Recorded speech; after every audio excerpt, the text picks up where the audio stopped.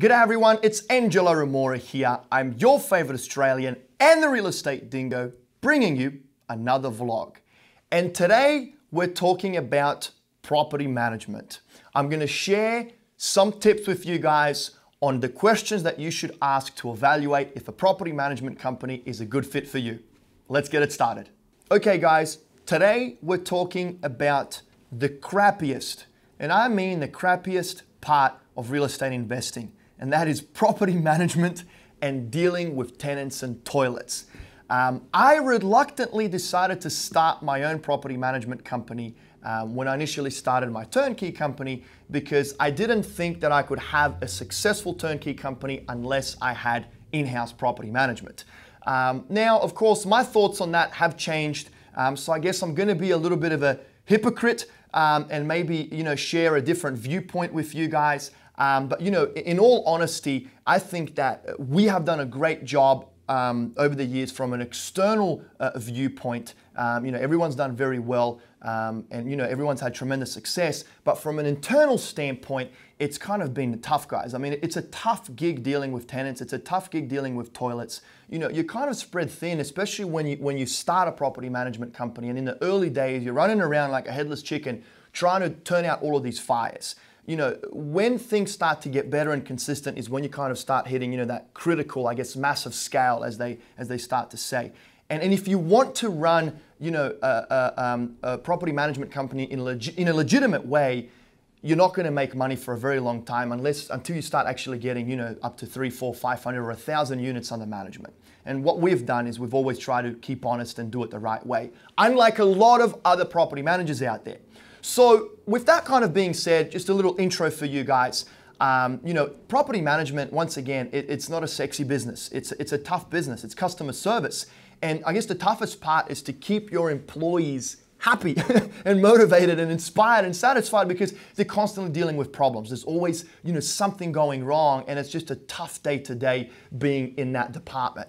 But guys, look, I'm going to wing this vlog here. I don't really have any kind of step-by-step, but I just want to share my experience with you of being in property management for the last, how many years, and kind of going through the tough times and getting to a point right now where I think we've mastered the craft when it comes to property management. So some of the things when looking to hire a property manager, well, first of all, I want to say this.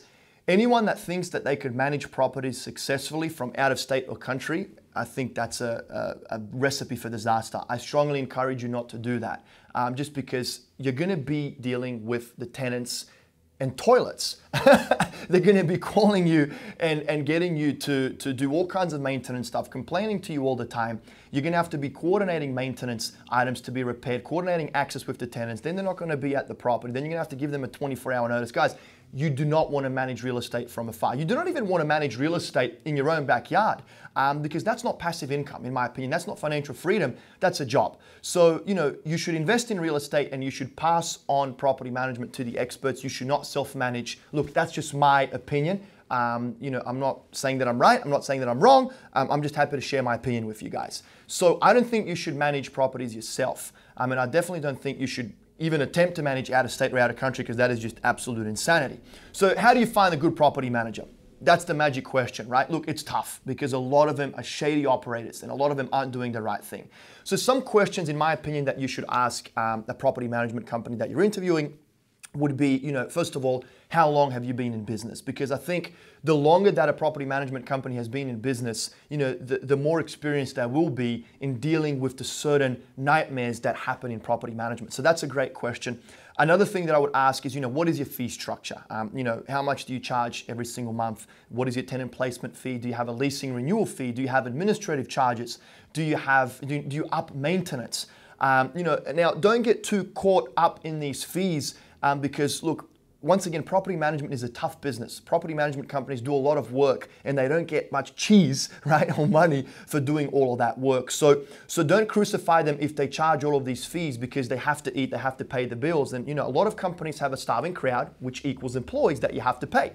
What you don't want happening is you don't want property management taking advantage of you in the way where they will be upcharging maintenance in a ridiculous amount, number one. Or number two, they will be making up maintenance items that are non-existent just to charge you, because that is fraud, that is cheating, that is lying, that is stealing, and that's not someone that you want to do business with. But once again, don't crucify them for their fee structure. One thing that we haven't done, excuse me, for many years is we haven't charged at all. And I can tell you right now, that wasn't a smart idea. I thought, I've got a company that buys and sells houses. We'll make money doing that, and we'll just, manage as a complementary business to the buying and selling. And that was a bad idea, guys, because every business has to be profitable, because if it is profitable, then that business can offer a service and value to its consumers or to its customers, right? So we've, of course, changed our kind of policy, for lack of a better way of putting it, introduced different fee structures.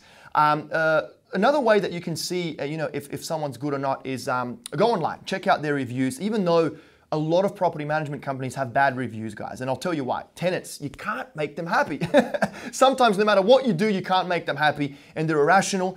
They get pissed off and frustrated, and then they go online and they post stupid crap. So no matter how much you try, and no matter how out of your way you go, sometimes you cannot make tenants happy. So I think checking the online reviews is a great kind of, put your finger on the pulse just to see where this property management company stands and what people are talking about them. But I don't really think it's a genuine guide in regards to who is a legitimate operator and who isn't. What I think is very, very, very, very, very important, guys, is communication. And I just spoke to an investor yesterday that came to our office, and they said, we interviewed a lot of property management companies. And we reached out to a lot of property management companies and didn't even reply. I'm like, what do you mean they didn't reply? And he said, well, I emailed them and I inquired, but I never got a response. And I was like, well, that's weird. I mean, that's very weird, because it's new business. I mean, you want as much business as you can get. So if these guys aren't replying promptly to someone that's interested in their services, just imagine, the consequences there when it comes to dealing with you and your properties, throughout the lifetime of your investment, or dealing with the tenants and their maintenance issues. It's just not a good sign. So I think communication is very, very, very important. Promptly communicating, trying to address the issues as quickly as possible. Another question that you can potentially ask is, what property management software do you use? I think all legitimate property management companies have to have a software, either Buildium, Appfolio, Yardi, Property, where there's a lot of softwares out there. We used Buildium, we've moved over to Appfolio. They're all kind of the same. Some are better than the others, but anyway, I still think that a property management company should have a software where they can kind of onboard you, give you access to your account, so you can go in there and see what's going on a month-to-month basis, or whenever you feel that you want to check in. And guys, I guess, last but not least, what I think is very important is, ask for a referral to someone that has had their properties under the property management company's umbrella, for lack of a better way of putting it, for an extended period of time. Because I honestly think that, the referral is going to be your most honest critic. Is going to be the most honest critic. They're going to really, tell you how this company operates, once they kind of take over management for, 6, 12 months or 2 years or whatever it may be. Because I think, proof is in the pudding, right? The track record is where you can kind of get the best insight in regards to how that property management company will perform. So there you have it, guys. I kind of winged it a little bit. It's just something that I wanted to share with you guys. A few key questions off the top of my head that I think you should ask. Definitely don't manage yourself. I think time is money. You should focus on finding and buying amazing property, not dealing with tenants and toilets. Yeah, I mean, that's pretty much it. If you guys have any other suggestions or tips on some of the questions that, investors should ask of their property manager or someone that they're looking at hiring, please comment below. Any property management nightmares, I know there's a lot of them out there, comment below. I'd love to hear from you too. But guys, that's pretty much it. I'm Engelo Rumora. I'm your favorite Australian, and I'll catch you in the next vlog. You guys have a great day.